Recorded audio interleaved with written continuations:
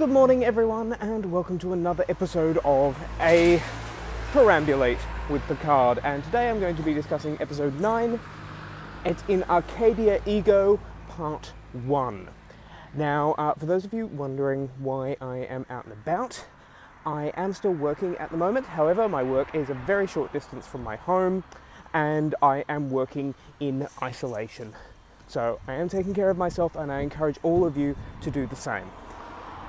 So, Et in Arcadia Ego. Let's start with the title. It is Latin, of course, and roughly translates as Even in Arcadia There Am I. And it's used in a lot of art and literature over the last, half millennia or so, about 400 or 500 years. And the I in it is usually said to stand for death. So even in Arcadia, which is like a sort of meadow, an idyll, just somewhere really, really nice, essentially.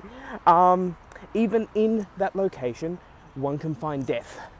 It's first used in a painting showing two shepherds looking upon a skull whilst in the middle of their field. And yeah, it's kind of appropriate here because the planet of the synths, we finally reach it, and they do live in an idyllic pastoral setting, but even in there is death. Now, does death refer to the act of people dying, or does it refer to a bringer of death, an anthropomorphic personification of death? And I think we get both in this episode. Now, there's always some weird structural stuff going on with Picard. So at the beginning of this, we get to see the Borg cube come through, save Picard's ship, and then both ships crash land because they're intercepted by these giant space flowers, which look rather like the giant space flower in the opening of Discovery, which we still haven't seen in Discovery. Although that could just be representing the mycelial network, I suppose. And yeah, so the crew set out. Picard finally tells everyone about his condition, and I just really love the way he does that. It's so matter of fact, and he's like, and if anyone wants to treat me differently, I'm gonna get annoyed. Although he doesn't say annoyed, but I can't say what he did say here. And it's just a lovely scene, and it is exactly the way Picard would tell people about his illness. They then toddle along to the Borg cube so that Jerry, Ryan, and Evagoria can have their scenes this week. I still don't see the point of Eleanor, I'm sorry, but the good thing is I really like Evagoria's performance, and he gets the whole breathless honesty thing really well. And I just love that Agnes dobs into Eleanor about Picard's condition, and we immediately know it's Agnes, and Picard immediately knows it's Agnes. It's a nice bit of levity for a very serious scene. Yeah, I'm sure that Eleanor and Seven will be doing some stuff next week to justify that scene. This is what I mean about weird structural stuff. It's like, this scene exists entirely because you know they're going to be there next week. So at the synth encampment, home, I suppose, we meet a bunch of other synths. And what I found interesting looking at the cast list is that the synths all seem to be named after ways to communicate. There's Rune, there's Arcana, there's Codex, and of course Sutra, who is another Soji type, if you like. But all these other synths, they look like Data. They've got his skin, they've got his yellow eyes, and we meet Alton Inigo Sung, who is the heretofore unknown son, biological son, rather than technological son, of Dr. Noonien Sung, Data's creator. And I have to say, it's wonderful to see Brent Spiner back, and you know, we don't have to put him through that de-aging process, which was ambitious and worked as well as could be expected. But it's nice to see Brent Spiner in his real form, if you like.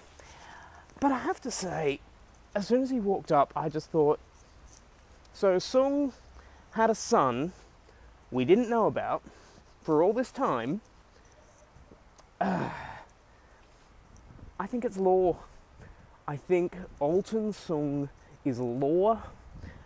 Law is very clever. For those of you who don't know, Law is Data's brother, for want of a better word. So just like Soji and Daj were created together, Noonien Sung made two androids. He made Law first, and Law was imperfect, so he made Data. But Law is pretty much, I'm not sure you'd say chaotic evil, but he's pretty evil. And if this whole synth thing is building up to this other race, this other techno race, who seek to help synthetic life forms rid themselves of pesky organics, I think that's the kind of thing Law would be involved in. And Law is certainly capable of acting friendly to get what he wants. And we see that in his very first appearance. When we last see him in Star Trek The Next Generation, Data deactivates him, and I don't think we hear anything about what happens to him after that. We know his emotion chip is removed because Data eventually gets it and starts using it. But yeah, it could be Law. It could be Law. It might not be. It could just be an excuse to use Brent Spiner in the show in such a way that we don't have to use vast quantities of anti-aging makeup and anti-aging CG. And I'm perfectly fine with that if that is the case. But it was an odd moment to me as a long-term viewer. Now, Agnes, of course, her arc continues a bit here as she tries to atone for what she's done by passing on the admonition. And I love the idea that the reason it sends, or can send, organic creatures insane is that it's designed for a machine intelligence. It's a computer program. It doesn't run in an organic brain because it's a computer program. And as soon as it's revealed that, you know, it's this other technological race that comes along and helps out synthetic life. Now, I think we're meant to think that it's the Borg because, you know, we've had the Borg all the way through this series. But the thing is, the Borg don't destroy organic life that is oppressing synthetic life. It's kind of interested in synthetic life, it was interested in Data, but they absorb, someone just did a very silly turn out there, they absorb organic life into themselves. But I just got to thinking immediately, what technological races have we seen before in Star Trek that are not too big on organic life? Carbon units, they might call us. I'm thinking it's whatever technological race rescued the Voyager probe, V'Ger, and sent it back towards Earth with a new mission to wipe out organic life. And I would love to see that because I love Star Trek the Motion Picture where they appear, and I would just love to see that alien race return. No, it's decided not to go off for me again, so I'm going to go this way. And you know what? I think Agnes is probably the character who's had the best arc this season. You know, we've seen Raffi overcome her substance issues, briefly lapse, but then just become absolutely brilliant. Dust in my eye. But I went from really not liking Agnes for what she did to Bruce, but now not only do I understand why she did what she did, she is actively trying to atone for it and being terribly brave, even though she is a very timid character. Yeah, she's definitely had the best arc this season, possibly even including Picard.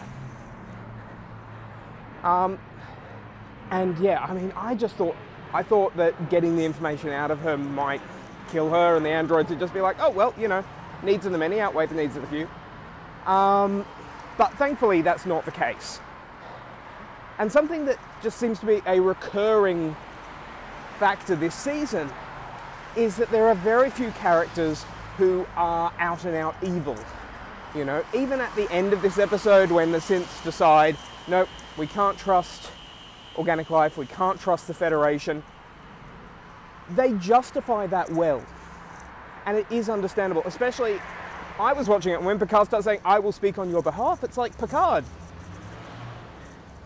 you don't have that influence. You know, you can't guarantee their safety. And Sutra cuts right to the point where she's like, you know, we're not your redemption for what happened to the Romulans.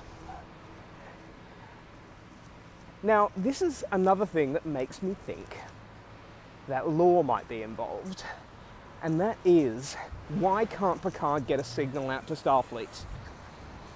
You know, I know this planet is hidden, but they don't explain at any point why he can't get that signal out. And I wonder if Lore is jamming him. But overall, this is a good setup for the finale. I hope they stick the landing.